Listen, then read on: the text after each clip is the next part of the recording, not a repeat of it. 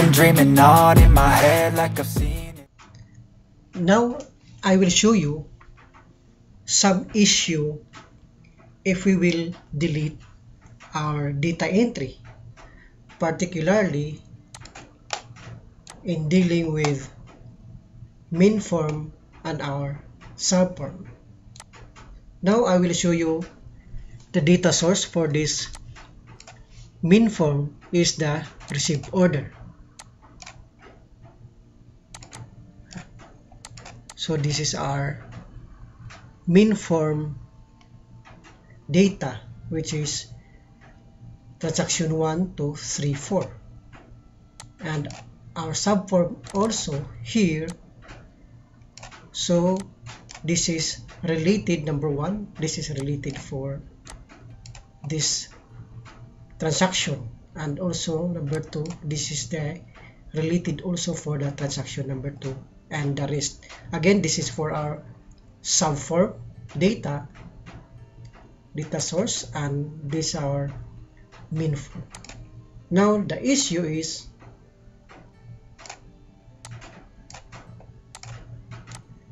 let's say I will delete this one. Transaction again, this is our transaction number 4. This one. If I delete this one, it's better number 1. Okay? This is number 1, and this sub 4 number 1 also. Okay? Now if I view this one and delete this transaction, look, automatically delete, and also here it's deleted.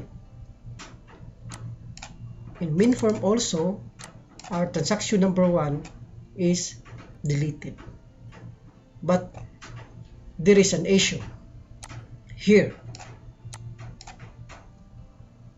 in our subform.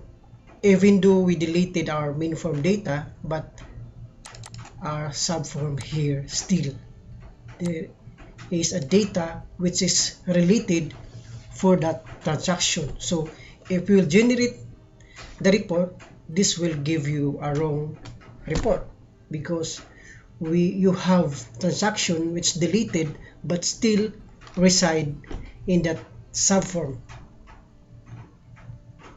table. Okay, I will delete also this one. Now I will show you how to manage or to get rid that issue. Okay, now I will use, or I will put code based on this transaction form, which is our data source is our main form, this one. So this is the normal continuous form. Okay, now I will manage that issue by clicking this delete button. Okay, first we will declare dim lng id as long. So this is we'll use for our id in the min form. Then the next one is dim lng id 1 as long. So we will use this one for our subform. Then I will go to our data source. This was the min form. So this is received number, which is related also into our subform, which is received number also. Here I will use this one, lng id equal our primary key, which is received number, dot value. So whatever the value for our main form, I will copy this one,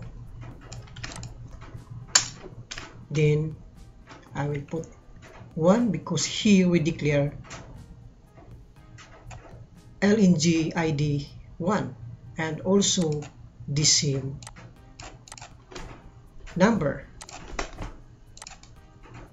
Then we will execute the delete using our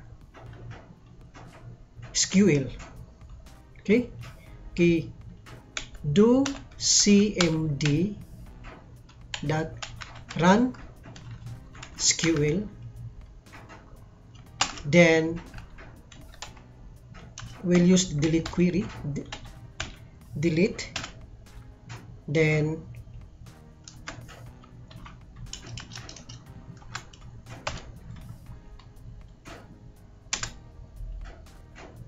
next is from. So from our main form, this is our data source, receive order. From table, receive order, where receive number equal, then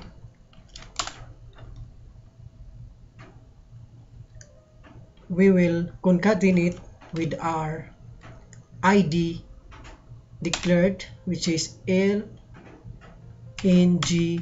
ID. So this is for our main form. We'll copy, then our data source for subform, receive details here, then I will put 1, then me.require. Again, this code will delete whatever the receive number or transaction here, and whatever also the related transaction number for this main form and subform. Okay, now we'll try. I will close. So this one is receiving.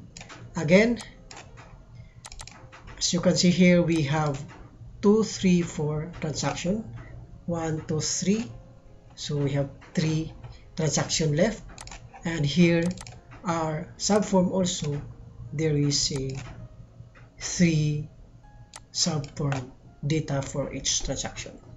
Okay, now we'll try to delete. Here we'll click delete. Now it's deleted. As you can see here, our transaction form number 4 is deleted, and also that particular subform data which is related for that transaction. Again, we'll delete.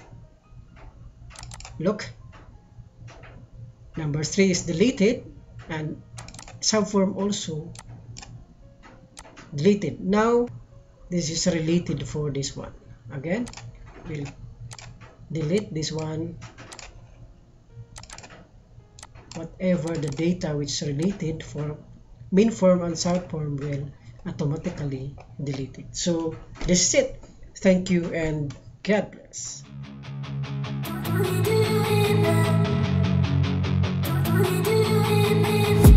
And I've been dreaming on in my head like I've seen